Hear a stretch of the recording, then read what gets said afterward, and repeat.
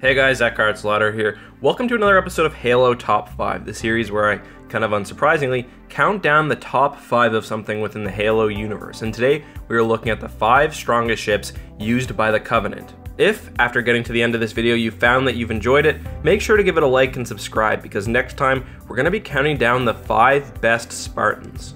So a few rules for this list just before we get started, and the first is that I'm including ships from before, during, and after the Human-Covenant War, used either by the main Covenant factions or the splinter groups. Secondly, I have used my discretion when making this list, and have omitted ships which only appear once, or which only are described very vaguely. So, for example, there's a Covenant Cruiser, a very large one, that appears in the Fall of Reach book, but isn't really described or mentioned later, so I've omitted that one. With that being said, let's jump right into the list, and number 5 is the Brigatine, a ship introduced in Halo 5. I was iffy about if I wanted to include this ship or not. On one hand, it actually appears in Halo 5, you can see it on in the background. On the other hand, we don't know exactly how powerful it is. But in the end, I figured I somehow needed to represent the new ships introduced in Halo 5, including this one, the Brigatine, and then the Man of War and the Carrier class. The Brigatine is an old ship. It was first used hundreds of years before the Human-Covenant War, and for pretty much the entirety of the war, it was completely obsolete. However, after the war, and of course after the Covenant Schism, which left much of their fleet and their ships destroyed, the Brigatine was upgraded and brought up to modern standards. And you would think that this would make it quite a powerful ship because, as I said, it's almost 7 kilometers long. So, although we don't really know a whole lot about it, just due to its sheer size and the fact that it has been upgraded, the Brigatine is the 5th strongest ship used by the Covenant.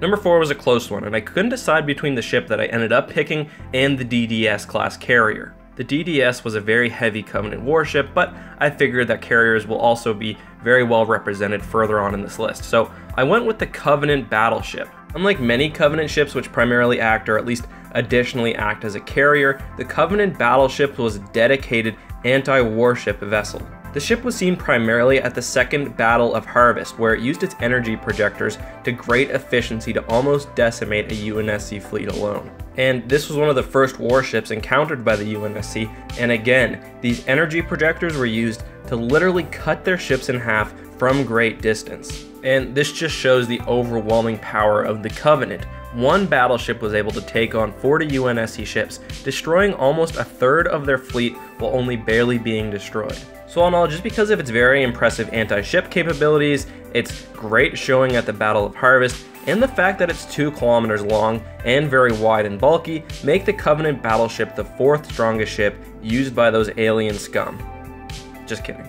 Number 3 is the ORS class Heavy Cruiser, and this is also kind of a unique ship because it serves mainly as a support ship rather than a frontline assault or as a carrier. What's unique about the ORS is that it's heavily upgraded with Forerunner technology. And I mean, it serves, certainly visually, as an upgraded form of the very common CCS class battlecruiser, which actually makes up most of the Covenant fleet. The ship also did have a carrying capacity and would have taken ships with it, and did have advanced weaponry. Not quite as much as, for example, the Covenant Battleship that I just talked about, but the fact that this ship is so advanced and so large, I think, really make it deserving of the spot as the 3rd strongest Covenant battleship.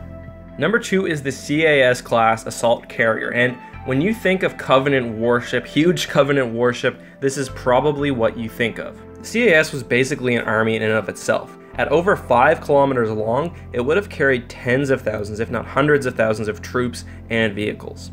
And besides for its large size, which give it its very apt name as a carrier, it also had an extremely powerful glassing laser and multiple energy projectors. These could easily decimate a UNSC fleet. But probably actually the most impressive part of the CAS was its shield. And I mean, these things are so well protected that they can actually survive shots from Super Mac cannons. Really, no ship offered by humanity during the Human-Covenant War could stand up to a CAS class assault carrier. And ships like these almost allowed the Covenant to operate at will, even piercing the defenses of Earth. And really, the CAS's size, its armament, and its shields make it the 2nd deadliest ship used by the Covenant. Number 1 is the CAS's much larger brother, the CSO class Supercarrier, and this thing is an absolute beast. At nearly 29 kilometers long, the CSO class Supercarrier is the longest non-Forerunner ship seen in the Halo universe.